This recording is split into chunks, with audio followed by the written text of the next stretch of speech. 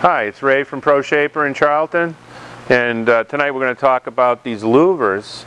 These are the louvers in the jag hood that we're making. They're a vital component of the whole process.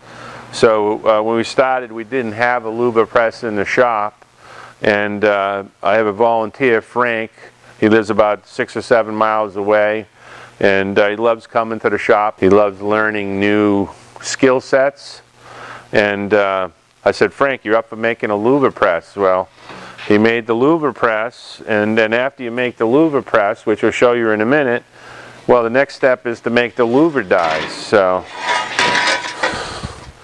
first thing we did was make a 3-inch Louvre die, sort of based on what these louvers look like. And if you study louvers, there's about probably 100 different variants of louvering, of how they're shaped and how they're organized and everything else, and on flat surfaces, curved surfaces, and different lengths, and there's a lot to louvering.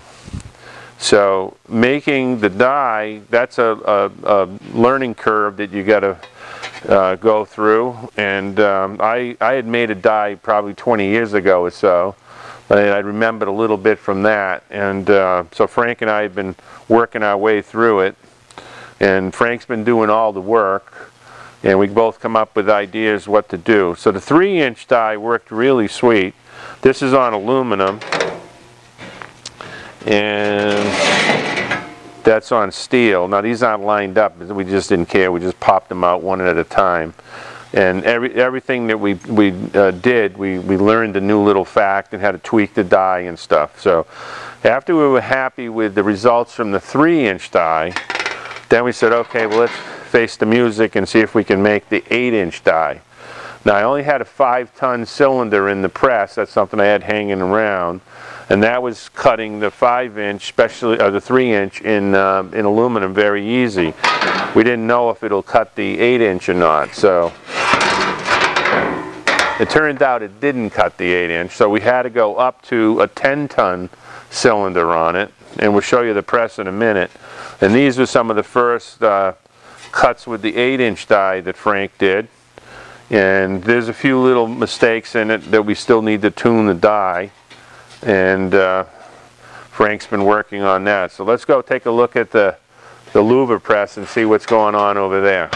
Alright, here's the press. Frank did a beautiful job on it, and here's the 10-ton ram, and the 5-ton was right here. We just had no clue whether or not that would do the job. It turned out it didn't do the job. So I just happen to have, I'm a good collector, I happen to have a 10-ton ram around. I bought it years ago on eBay, probably about 15 years ago for some other purpose, but it never got used. So this is the new 8-inch die, and for it to work properly, the clearance between the cutting blades has to be about 1 or 2 thousandths of an inch. And we made the whole thing here. I had some 01 tool steel. We have a little electric heat treating oven, and that 01 tool steel was pretty easy to heat treat. And we get a nice 60 plus Rockwell. We temper it back in a regular oven, a home cooking oven that we have here. And Frank's been experimenting with the press, and especially, you know, the aluminum went really well, but when he went to steel, he had results like this. These were obvious failures. What happened here was the gap, which was adjusted properly, but the hold downs aren't enough to hold the pressures that are created when you do steel. So you set your clearance, you tighten this down, and you actuate it, and it forces this die forward, which opens the clearance up, which causes a disaster like this. So now what we're doing is we're going to have an adjustable locking bit on it here. Tomorrow Frank should get that done, and we should be in good shape. So he was, you know, having that problem. You lock it tighter, and still you would get these failures where the clearance would open up, and then basically the metal rides between it rather than shearing it off. So it's a long learning process to get them just right. And to do a louver longer than 8 inches is going to probably require more tonnage on the ram also.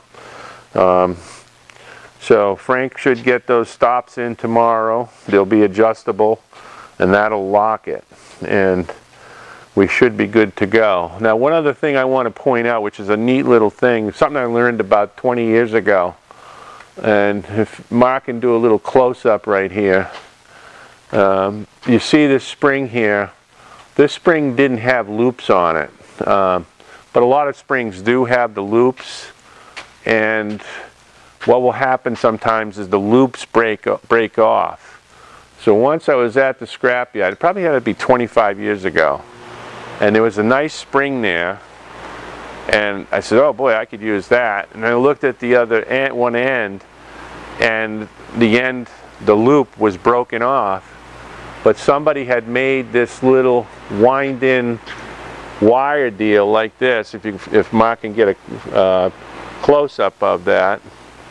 And the way that works is this is just, I think, 3/32 welding wire. Well, it might be a little bit, that's 1/8 inch wire, I believe.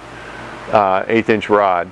You bend that up real easy with a pair of pliers, and you can just twist it in.